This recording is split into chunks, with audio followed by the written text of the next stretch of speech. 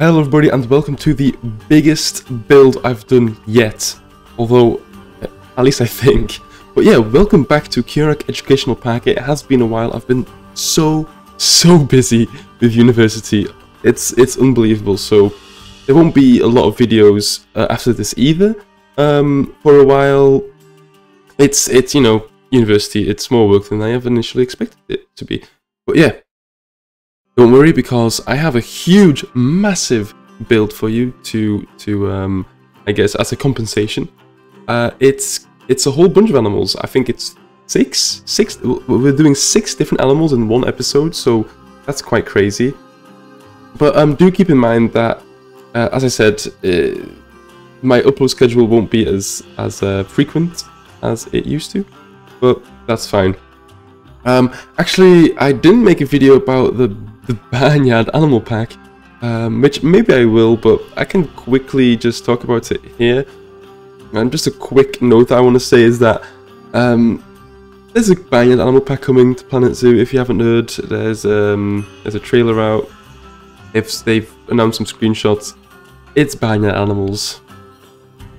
You know, this is probably my least favorite pack ever. I don't think they can make a more disappointing pack than the Barnyard Animals, and I know it's very divided. Okay, I'm aware, right? I know that a lot of people, a lot of you, really love this pack, really love all the Barnyard Animals, and I'll be honest, some of the animals are growing a bit on me. I'm quite liking some of them, but it's just I don't really care about domestic animals. That's the truth. You can. I mean, a lot of people do. I just don't. I really don't.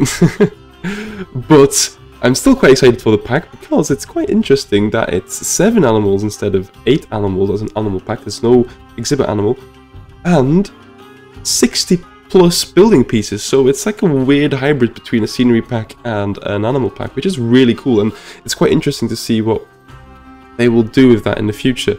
But I'll probably talk about that more in a more in-depth video about the new pack.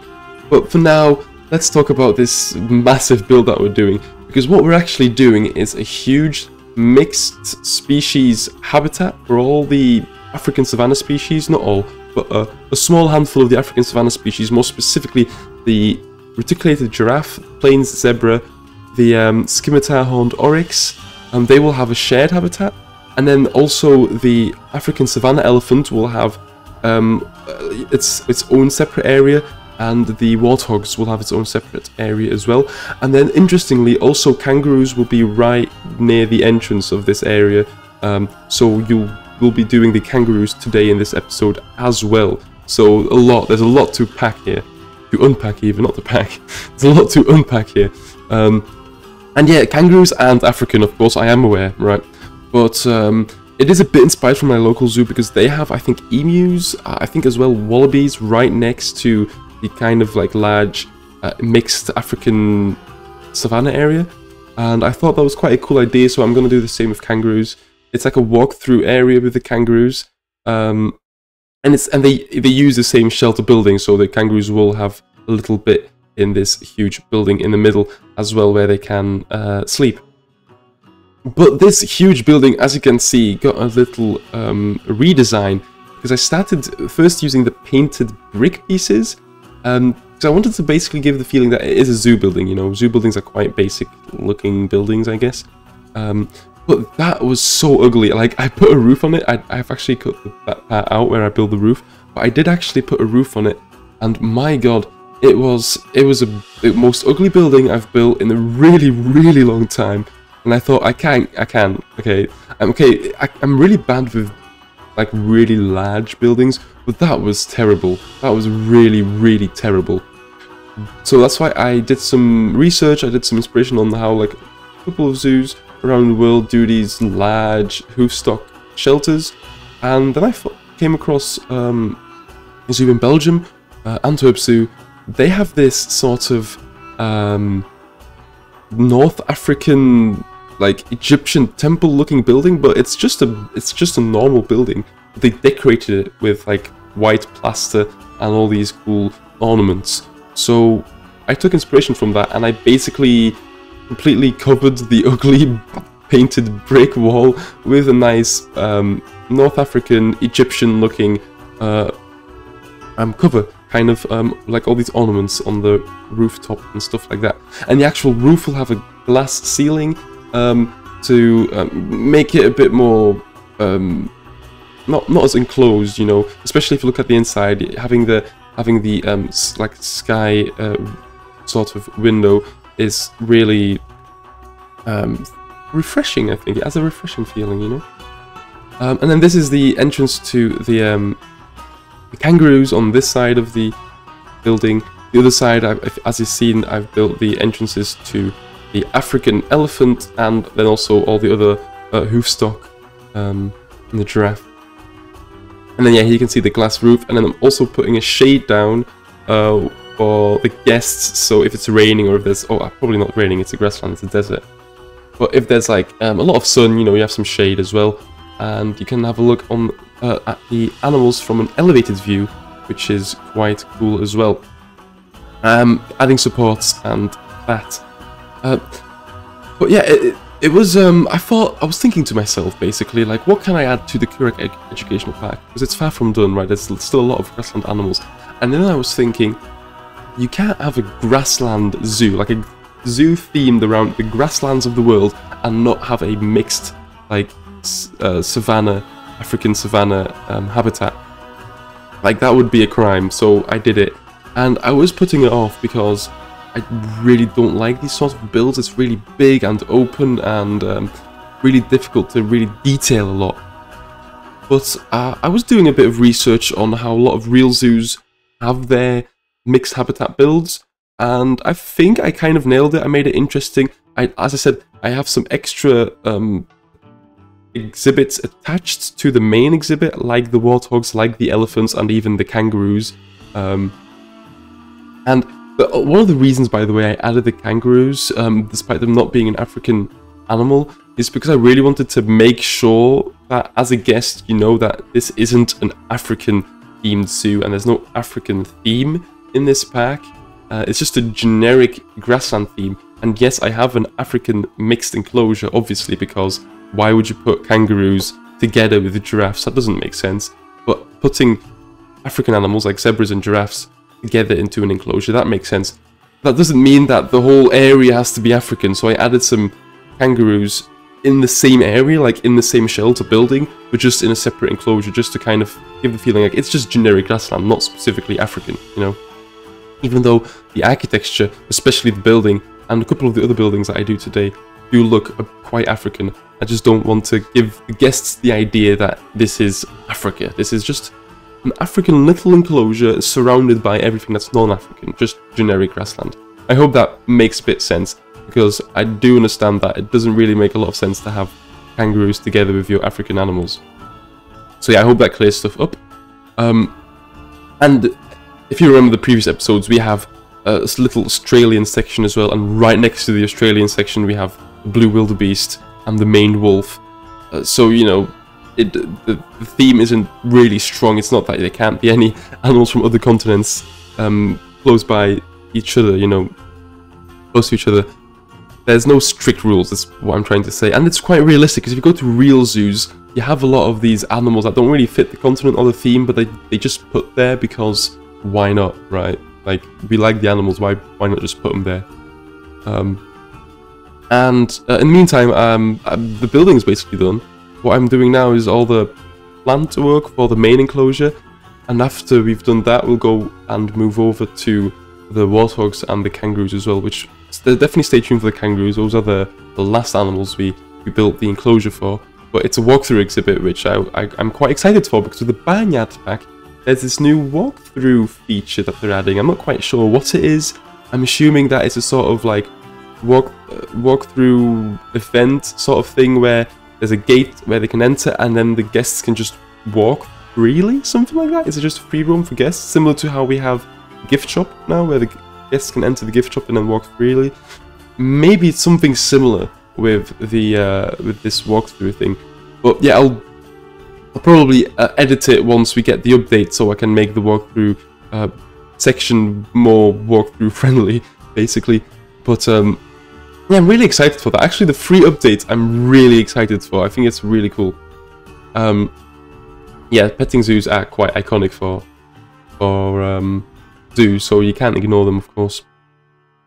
But yeah, so I think despite it being a very barren environment, I mean, it is a grassland, I think the different grass shades and even the different elevation of grasses really adds to the detail of the ground texture.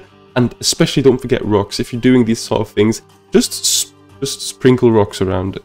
It looks really good, and if you Google actual like giraffe enclosures or zebra enclosures or even elephant enclosures, it's just rocks lying around, so just add them. It really sells the zoo-ness of the enclosure, and it really makes it look good and not as barren as well. So that's I guess my tip of the day. Rocks. And I'm sure you've heard it before, because it's kind of an inside joke now that you have to add a lot of rocks. And it's true, because you have to really add a lot of rocks. But also, what I've been trying to do recently is do the indoor of the habitats, like the actual shelters, make them look as zoo-esque as possible. And that's why I made this custom sort of fence that would separate the different parts of the shelter. So you'd have the elephant section, the kangaroo section, and then the mixed roofstock section, with the giraffes and the zebras and the oryx, and then also add a concrete floor, because that actually gives the shelter feeling. Because mostly it's not just dirt; it's mostly it has a proper concrete floor because it's a building, you know. And then also these sort of little cages, they're like little separated areas. I don't know what they're called or what they're useful for, but they always have them, so I added them as well. And as you can see, the African elephants are separated with this big metal fence. This is inspired by my local zoo as well. They have this sort of huge savanna area with then this metal fence separating the African elephants from all the other animals. And they have a little water feature as well, with a cool water spout, so that's nice. And then now we go over to the warthogs. The warthogs, I've noticed I haven't really talked a lot about the actual building pieces I'm using here, but for the warthogs, as you can see, I built this custom like stone wall, dry wall, like a dry stone wall sort of thing. This is definitely inspired from the trailer, from the Barnyard Pack trailer, because apparently it's not its own piece, but it's just the faux rocks just stacked up on top of each other. So I thought, I want to try that, and I tried it, and I think it works out quite well. It looks quite cool, I think. So yeah, that's what I did there. And then the warthog enclosure is relatively simple. It's just some bushes, some fallen down trees, and then actually the shelter building I copied over from one of my previous builds. It is a blueprint, but it's my own build. I just copied it over from one of my previous builds because I didn't really fancy building a whole new sort of shelter for the warthogs. It was getting late at this point. It was like, I don't know, it was late. I was really, this was, by the way, an 8.5 hour build in total in 2 sessions. Yeah, it was one of the longest builds I think I've done so far, like continuous build. And I'm sure, like all the big YouTubers and stuff, they do all these massive builds that take hours and hours on end as well. But for me, if you look at my content, most of the enclosures aren't massive or super detailed, so 8 hours is quite a lot for my standards. 8.5 hours, may I add. Then the in-betweeny bits, I just add grass, grassland pack, just seems, grassland zoo. Seems fitting, and I call this area the Great Savannah, it sounds grand. So yeah, Great Savannah, not too special of a name, but it really describes it describes what this area is. Now finally, the walkthrough exhibit for the kangaroos. This was actually my favorite. I really love this enclosure. It really feels very zoo-like, and it feels very like something you would find in a zoo with a walkthrough area for the kangaroos. Because kangaroos you can actually walk through, even though they can definitely be dangerous. But a lot of zoos, at least where I live, have also have these kind of walkthrough areas with the kangaroos. So it's definitely not unusual. And then this sort of shaded area is like a double gate sort of thing that you have in these walkthrough areas. I always make the custom double gates because I don't really like the wooden one we have in game. We are getting a new wooden gate with the Barnyard Pack, so that's quite nice. Although I will probably still make custom gates. They just work better. And then also a bit on the outside, so you can actually, if you don't want to go through the habitat, you can also just watch the kangaroos from outside of the habitat as well. And the fence to shade it off a bit. This is also the fence I'll be using all around the kangaroo enclosure. Trying to add some detail basically with this fence, making it a bit more interesting looking. And it's better than the glass wall, isn't it? So yeah. Then what else? What else? I think we're nearing the end, aren't we? Yeah, we are nearing the end. Wow. I have talked all the way through. That is crazy. So yeah, that's basically the speed build. That's a couple of more bits and bobs I add to the kangaroo enclosure. I hope you enjoy this speed build, but definitely stay tuned because we're doing a walkthrough at the end of this speed build. And yeah, I guess I'll see you there in a couple of seconds. So enjoy the rest of the speed build. Bye.